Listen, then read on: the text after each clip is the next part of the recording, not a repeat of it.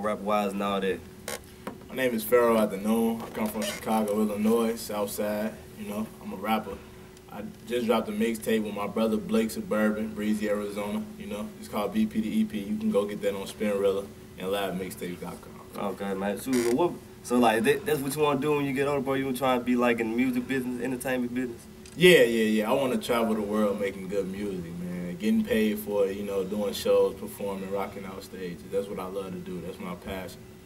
And college is just something that puts you in there. It gets you in that zone and it helps you, you know, connect with people and networking skills that you know, apply to what you're doing every day on a day-to-day basis. Okay. So what's your major? My major is business and accounting. I'm a double major, actually.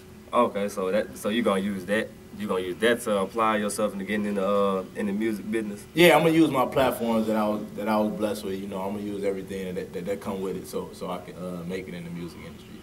Bad. So what about your brother? Your brother doing the same thing? Yeah. He a business major as well. Shout out to Blake. All right. Well, yeah. What's his what's his stage name? His name is Blake Suburban, Beezy, Arizona, Babs Riley. Cold. And all right. So now to the good part, bro. Not only are you out here rapping, something good just happened to us a couple weeks ago, bro. We just crossed what?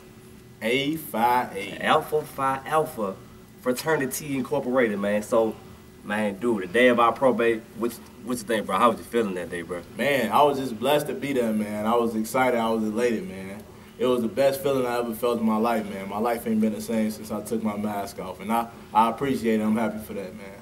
Yeah, me too, bro. Like that day, I know we had to take a couple of shots that day to get like that, bro. But dude, it was like, wasn't it surreal, bro? Yeah, man, it was so surreal. And to be doing it with y'all, you, my brothers, man, all y'all, it just made me happy, man, for real. Yeah, man. So other than the fun part about that, you know, we gotta bring something to the table on campus, you know. So you got any ideas for us to have going on campus next year? Oh yeah, most definitely. The hard work ain't started yet. You know, now we got to put in the time and the effort, man.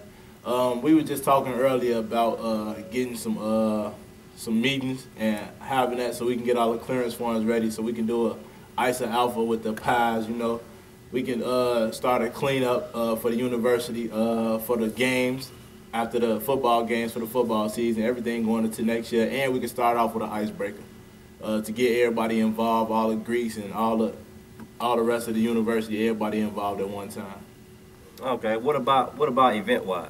Event-wise, we just want to do a lot of things for the people, have everybody to come out, man. We just want to have something that we can do for fundraisers, so we can have stuff so we can go places, especially with the paying council. We want to do a lot of activities for us and bring everybody together.